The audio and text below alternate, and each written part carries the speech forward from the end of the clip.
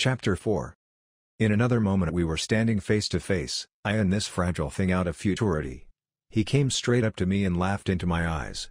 The absence from his bearing of any sign of fear struck me at once. Then he turned to the two others who were following him and spoke to them in a strange and very sweet and liquid tongue. There were others coming, and presently a little group of perhaps 8 or 10 of these exquisite creatures were about me. One of them addressed me. It came into my head, oddly enough, that my voice was too harsh and deep for them. So I shook my head, and, pointing to my ears, shook it again. He came a step forward, hesitated, and then touched my hand.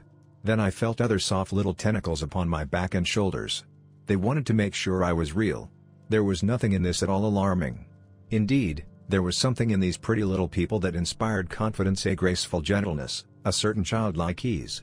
And besides, they looked so frail that I could fancy myself flinging a whole dozen of them about like ninepins. But I made a sudden motion to warn them when I saw their little pink hands feeling at the time machine. Happily then, when it was not too late, I thought of a danger I had hitherto forgotten, and reaching over the bars of the machine I unscrewed the little levers that would set it in motion, and put these in my pocket. Then I turned again to see what I could do in the way of communication. And then, looking more nearly into their features, I saw some further peculiarities in their Dresden china type of prettiness. Their hair, which was uniformly curly, came to a sharp end at the neck and cheek. There was not the faintest suggestion of it on the face, and their ears were singularly minute. The mouths were small, with bright red, rather thin lips, and the little chins ran to a point.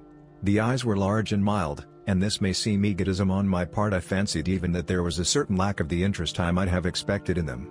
As they made no effort to communicate with me, but simply stood around me smiling and speaking in soft cooing notes to each other, I began the conversation. I pointed to the time machine and to myself. Then, hesitating for a moment how to express time, I pointed to the sun. At once a quaintly pretty little figure in checkered purple and white followed my gesture, and then astonished me by imitating the sound of thunder. For a moment I was staggered, though the import of his gesture was plain enough. The question had come into my mind abruptly: were these creatures fools? You may hardly understand how it took me.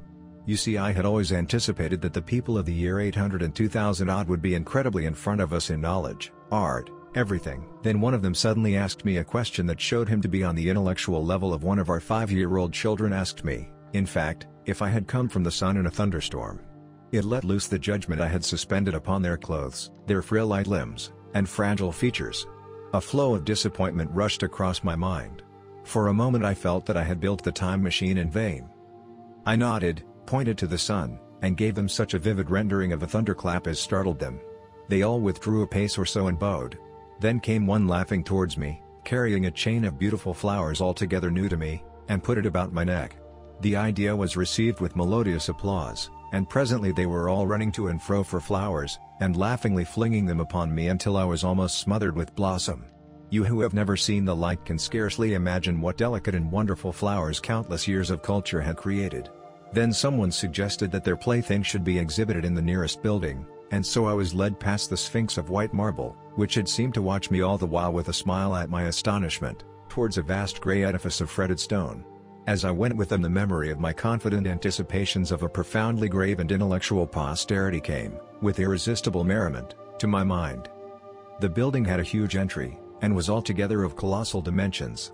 I was naturally most occupied with the growing crowd of little people, and with the big open portals that yawned before me shadowy and mysterious.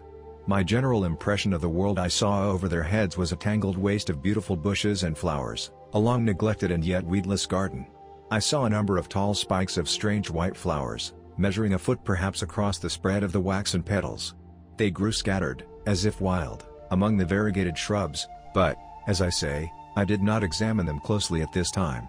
The time machine was left deserted on the turf among the rhododendrons. The arch of the doorway was richly carved, but naturally I did not observe the carving very narrowly, though I fancied I saw suggestions of old Phoenician decorations as I passed through, and it struck me that they were very badly broken and weather-worn.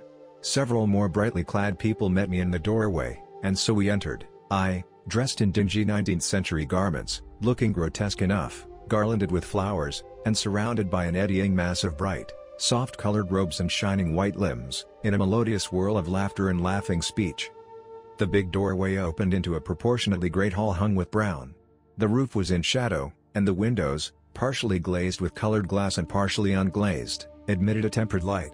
The floor was made up of huge blocks of some very hard white metal, not plates nor slabs blocks, and it was so much worn, as I judged by the going to and fro of past generations, as to be deeply channeled along the more frequented ways.